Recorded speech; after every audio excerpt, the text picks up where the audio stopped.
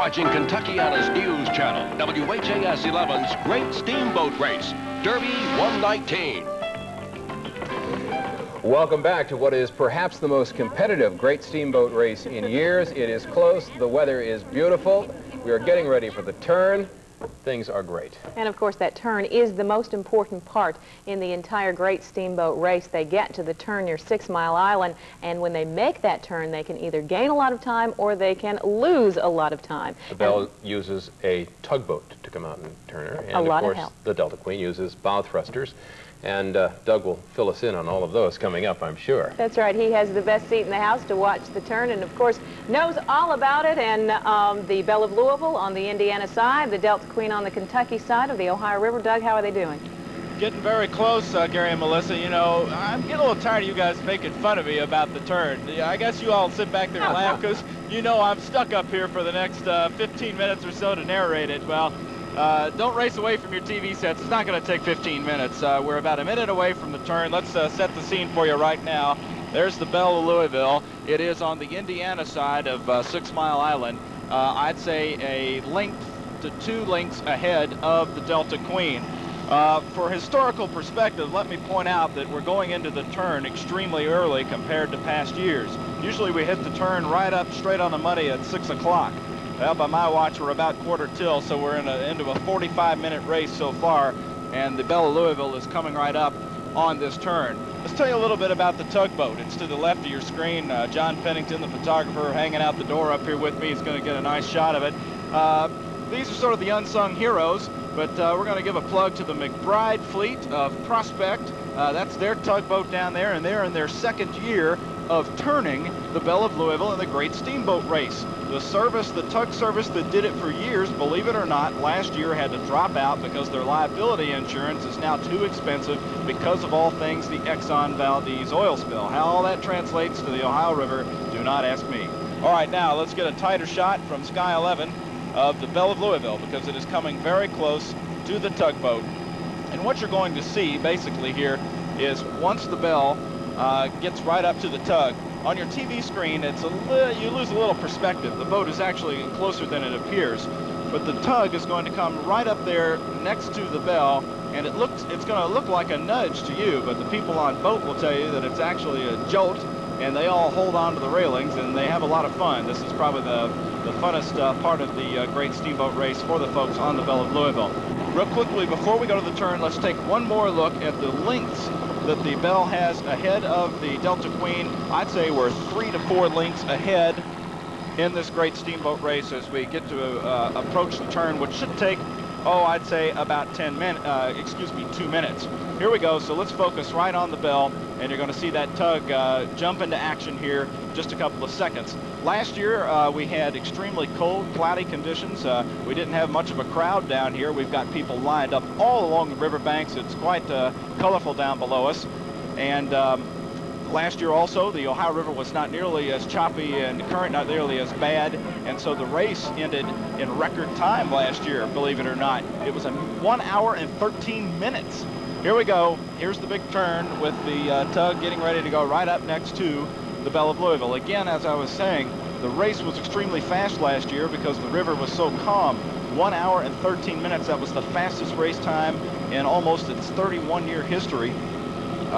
This year we're running a little ahead on the turn, but the current has slowed both the boats down, so it's going to be the trip back where we see who makes up the time.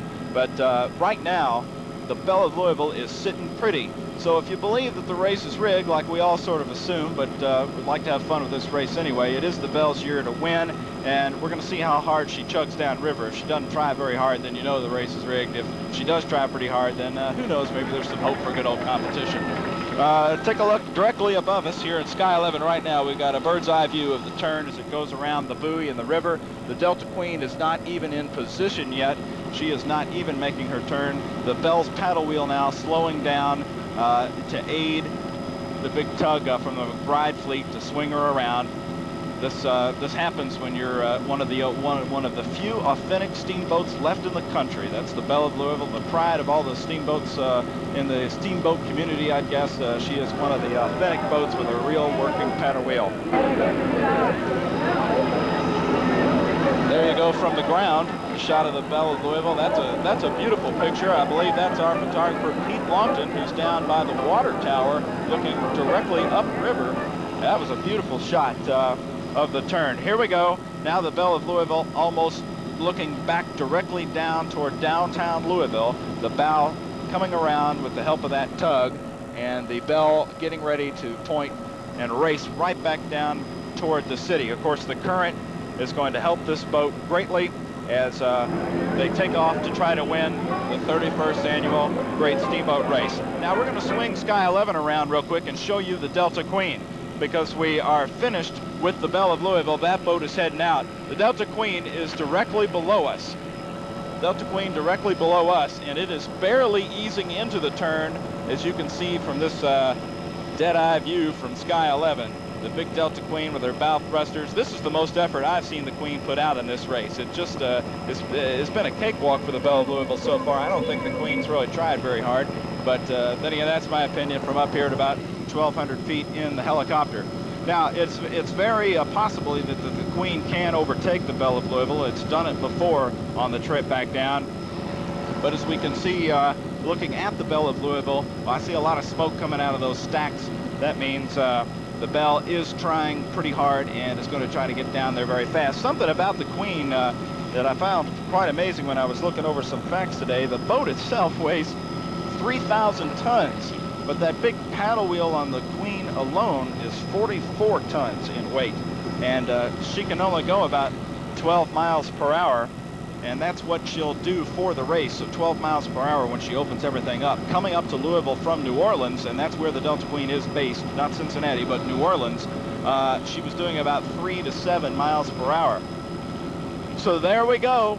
Great Steamboat Race, possibly a half hour away from ending. If that's the case, we're going to have another fast year, but the 31st year may just well go to the Belle of Louisville. She's about 10 boat lengths ahead after the turn, and that's where you need to be, especially with the current behind you. We're going to track the boats downriver. For now, this is Doug Proffitt in Sky 11 as we approach 6 o'clock. Gary and Melissa? All right, Doug, you did a fine job as usual. Thanks so much. That's right. Thank you, Doug, very much. And also this year, the Belle of Louisville has a diesel-powered generator aboard, and so when they're going upstream, and especially in that turn, that diesel-powered generator is taking over the performance of the steam-powered generator, so all of that can go toward the race, and the diesel takes care of the electricity. So that's another new feature that the Belle added this year. Maybe that's helping too. That's what you call an advantage. Yes. And there's a balloon in the air. I believe that's the Early Times balloon. A very pretty picture over the Ohio River this afternoon for the 31st annual Great Steamboat Race, and perfect weather for it.